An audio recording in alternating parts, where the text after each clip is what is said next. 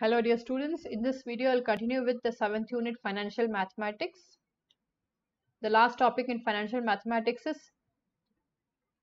depreciation. In this video we will see how to find depreciation using linear or straight line method. We will also see the questions from exercise 7.7 of CBSE Handbook,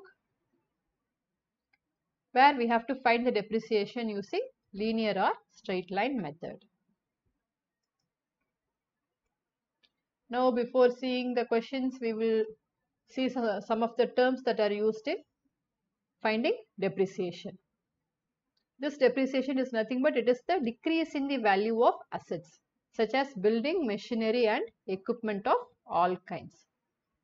So that is basically called depreciation. And then we have the next term usually given in the question for finding depreciation. It is scrap value or residual value or salvage value. This is the value of the depreciable asset or the asset at the end of its useful life. This is called scrap value. And next we have total depreciation or the varying value. The total depreciation, it is the difference between the original cost of the asset and the scrap value of the asset. It is the total depreciation. And next we have the book value of the asset. We can find the book value of the asset at any particular time by finding the difference between the original cost of the asset and the accumulated depreciation at any given date. So that will be the book value of that asset on that date.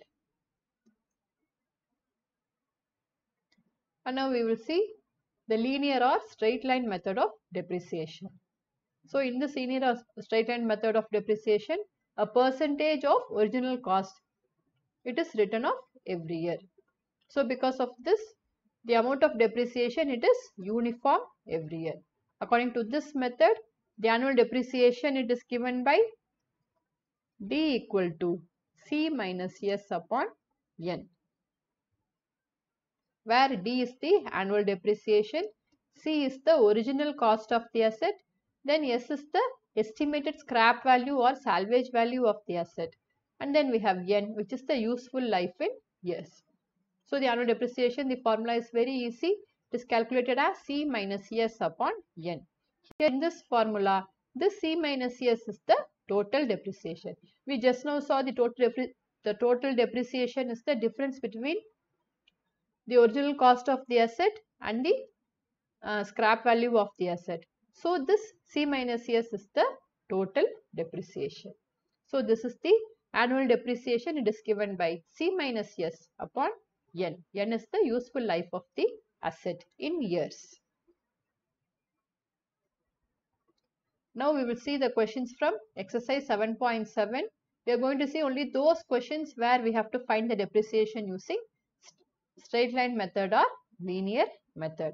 The other methods, it is not included in the syllabus for the academic year 2022-23. The first question, a machine costing rupees 30,000 is expected to have a useful life of 13 years and a final scrap value of rupees 4,000.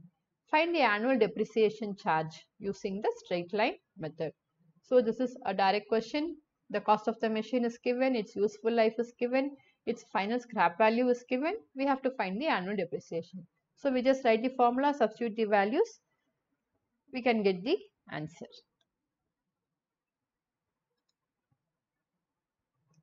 So the cost of the machine is rupees, it is 30,000. Scrap value was rupees 4,000 and its useful life is 13 years. So the annual depreciation D is given by C minus S upon N. It is 30,000 minus 4,000 upon 13, which is 26,000 by 13. So it is 2,000. Annual depreciation is rupees 2,000.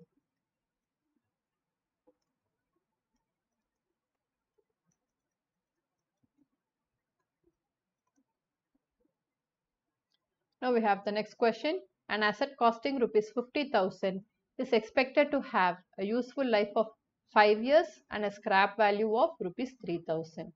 Find the annual depreciation charge using straight line method. Again, it is similar to the previous question. The cost is given, it is rupees 15,000, useful life is 5 years and scrap value is 3000. We can find annual depreciation using straight line method. So C is rupees 15,000, S is rupees 3000 and N is 5.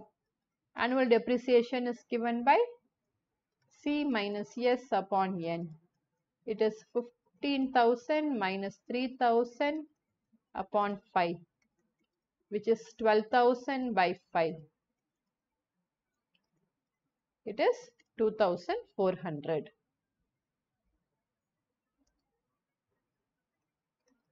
So annual depreciation equal to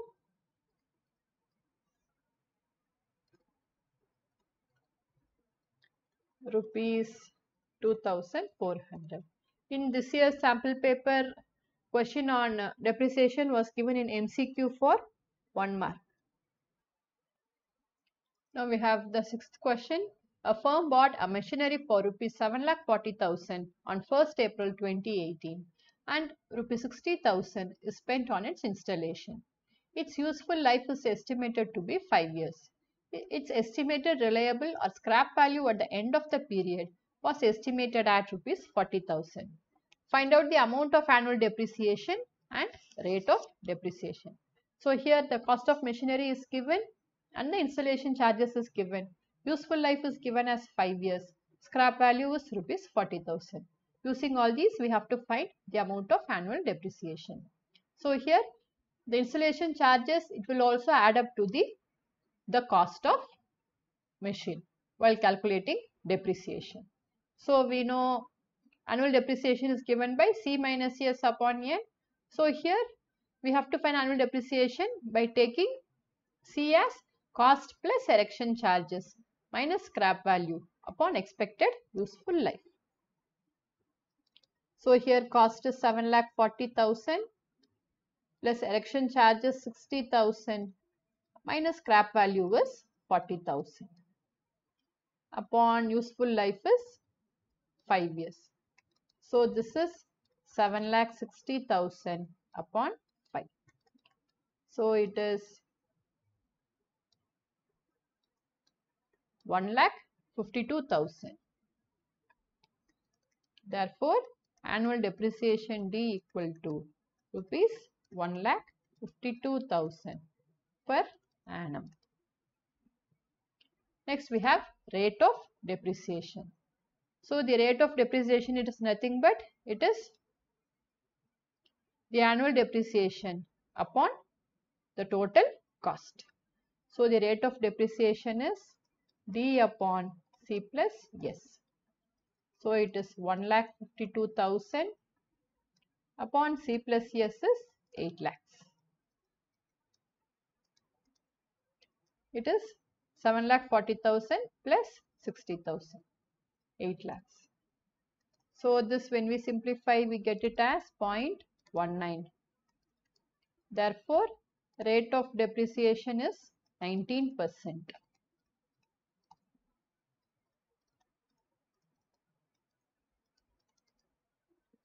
So every year the machinery depreciates at a rate of 19%. Next question. Shiv and company purchased a mobile phone for rupees 21,000 on 1st April 2019. The estimated life of the mobile phone is 10 years, after which its residual value will be rupees 1,000 only. Find out the amount of annual depreciation according to linear method. So this is for cell phone. So this is the cost, this is the scrap value, and this is the life of phone. We need to find annual depreciation using linear method.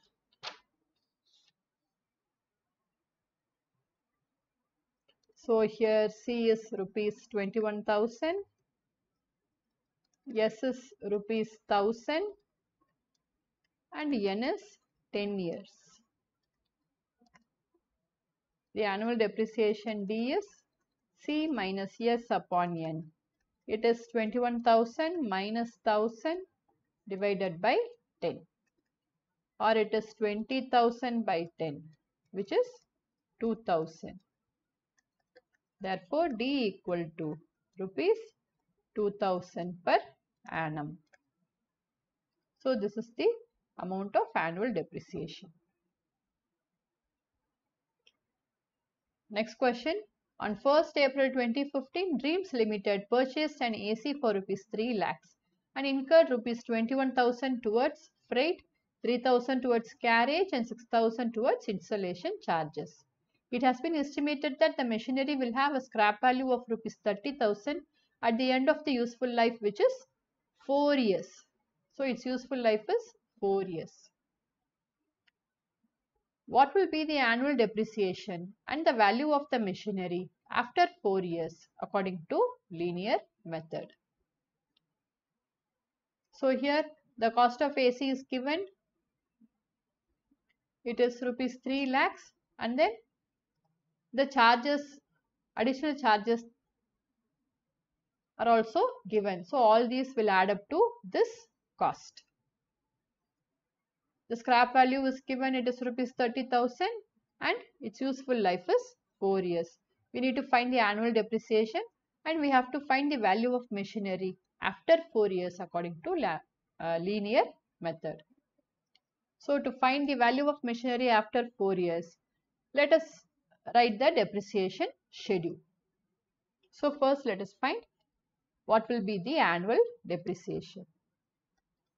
So, D equal to C minus S upon N.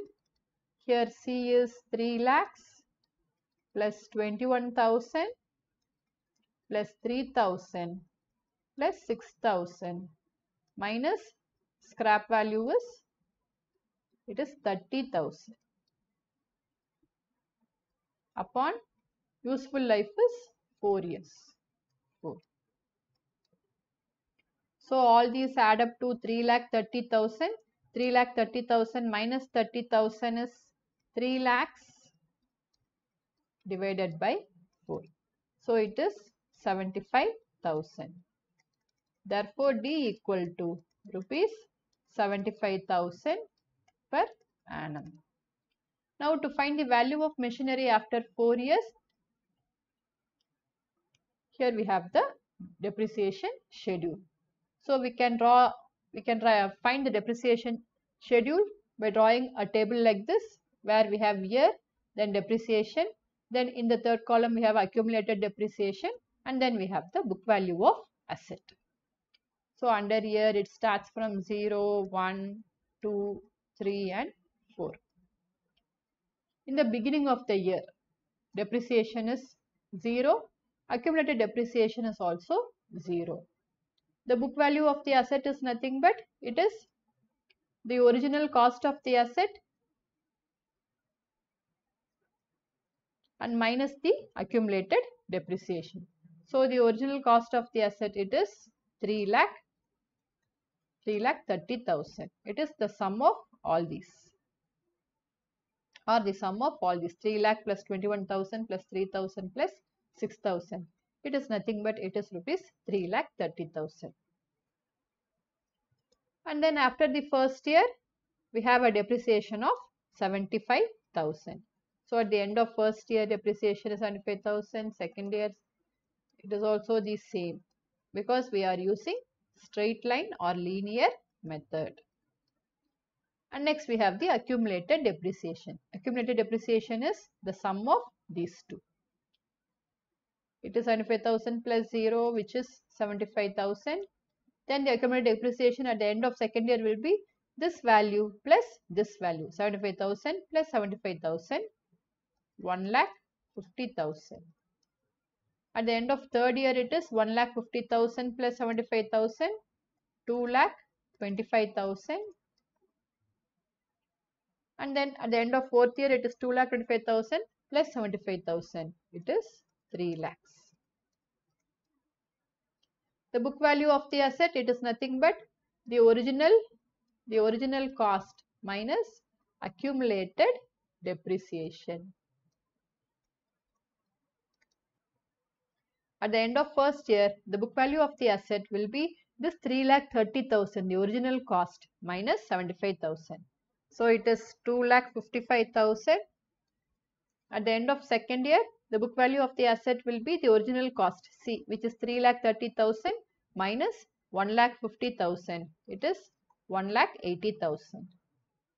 Next, at the end of third year, the book value of the asset will be the original cost 3,30,000 minus 2,25,000. It is 1,05,000. And at the end of fourth year, the book value of the asset is the original cost 3,30,000 minus 3 lakh. It is 30,000. So the value of machinery after 4 years, it is rupees 30,000.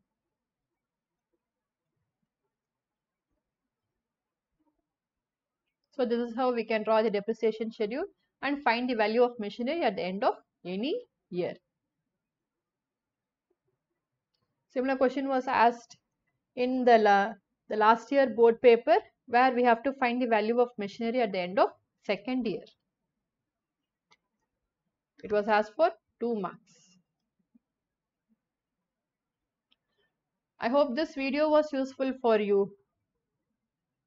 With this, we have completed with the 7th unit, which is financial mathematics. In my next video, I'll start with inferential statistics. Thank you for watching.